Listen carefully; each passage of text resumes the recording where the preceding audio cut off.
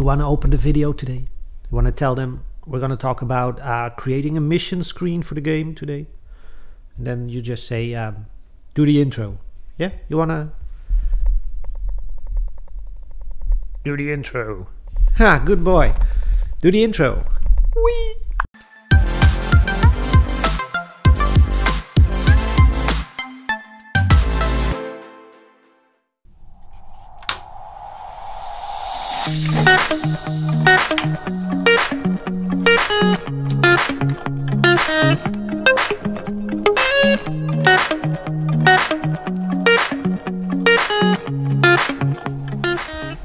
Hey guys, welcome back to a new video. I'm Pascal from Orange Pixel. If this is your first time, I hope you stay and you watch a bunch of other videos I uploaded.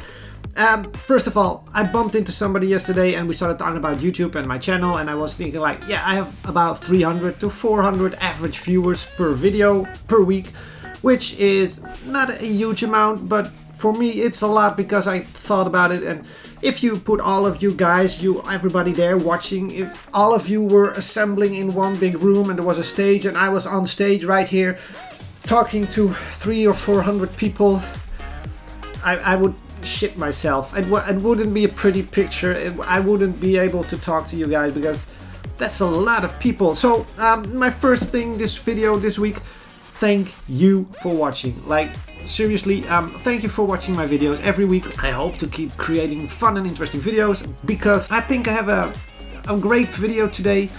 We're gonna create a mission screen. I mentioned this in last week's devlog for Gunslug. I need to create a mission screen for the game, and it's interface work, which is always a bit interesting and a bit of a problem for most game developers. For the main reason, at least I think the main reason, is that every game needs a different interface. It's not something you can copy and paste from previous games because every game has a different interface. It needs to fit with the game style. It needs to be clear to the player. It's a lot of hard work and design work. I have a vague idea of what I want, and I should draw it first because that gives me a better idea of explaining it to you guys and also knowing how to draw things. So first, pen and paper.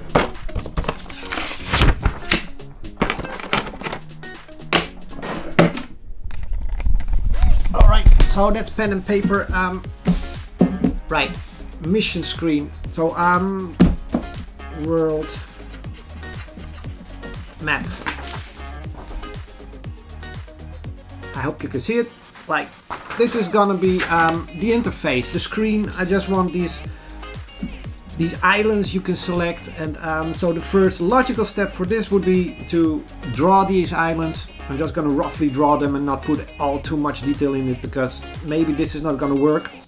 So right now I just need an interface, something that works, or at least something that I can use to test if everything works. And I can always change this because I can replace the islands with like just boxes or rectangles or whatever. It's more that I have some functionality in the game that I can build upon, and then it will evolve into something like a mission select screen. So enough talk, let's do some pixel art, let's create some islands, and let's create some code.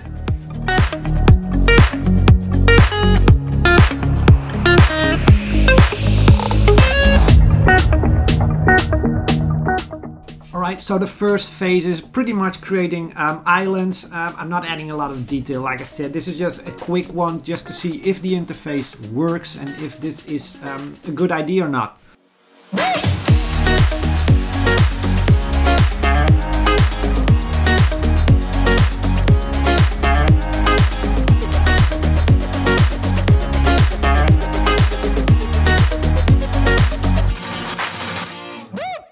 If these islands stay in the game, or if we're gonna create better islands, I will make them prettier and more detailed, but that's all for later. Right now we just need to have the functionality of an interface, so just something to look at basically.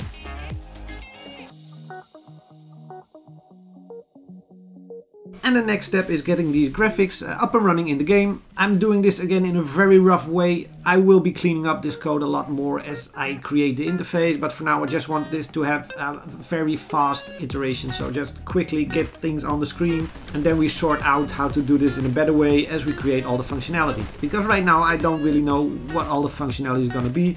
I'm taking it step by step, so we'll see where we end up.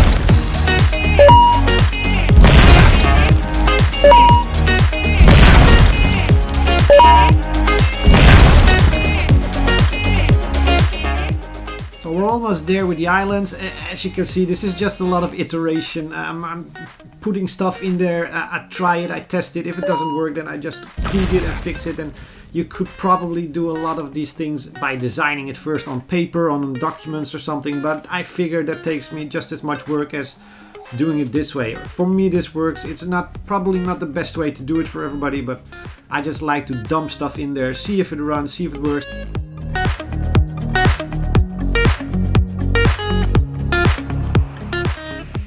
Alright, so those are the islands. We can now select them and then we can go to that world and play it. Next phase is the most important phase and the whole reason I'm creating this interface: missions. I want to have a lot of missions in the game, so every island will have a bunch of missions that you need to complete before another island unlocks or something along those lines. I haven't completely figured it out yet. The big problem now is that I also haven't figured out how to create these missions. I want to have very flexible data for it, and I want to be able to add more missions at later stages and maybe also add more missions to earlier islands. So it needs to be very flexible, and it needs to contain a lot of information that the game can use. But right now I'm just going to create a bunch of missions placeholders. This is not going to be the final missions, and this won't really have all the information I need in the missions. But it's gonna be a great starting point to just at least get something on the screen, on the interface, and then we'll work out how to do these missions later on.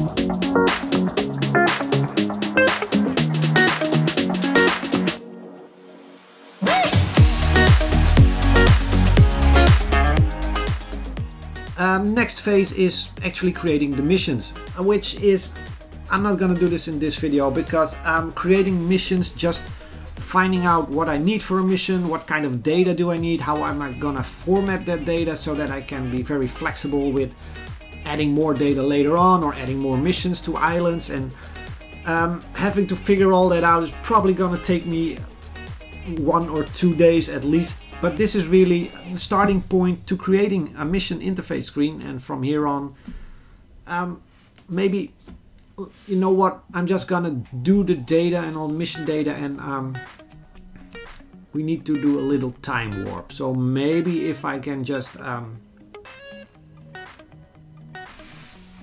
maybe you can you take over? He's gonna take over the rest of the video. He's gonna, the future me.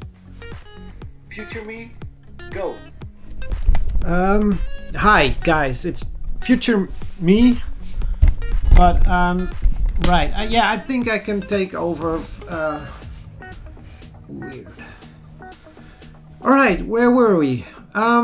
Mission screen. Yes, it took me more than a day to get all this mission data up and running, but the good news, I got it up and running. Right, so let's just dive in and I'll show you what I did and how it looks now.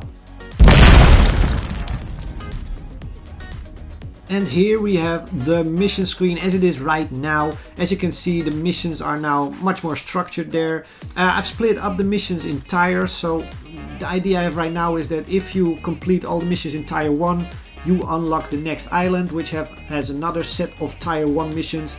There will be tier 2 missions and maybe even tier 3 missions. One of the missions will be rescue a specific character, and that character will then be available in your squad. So the more of those missions you do and complete, the more or the bigger your squad will be. Because if a character dies during a mission, it is out of your squad. We'll see how it works. This might all change before the game gets released, but right now it's in the current build. This build is gonna be on Patreon next week or this week, and I will see what the patrons think about it, and it will grow from there. So yeah, I'm really happy with how this all turned out, and I hope you enjoyed watching this all being created, because we're at the end of the video. And I need to do a lot more work on this, but first it's gonna be lunchtime for me because I'm hungry and I need some lunch. So that's it for now. I hope you enjoyed watching, and I'll see you guys next week. Bye.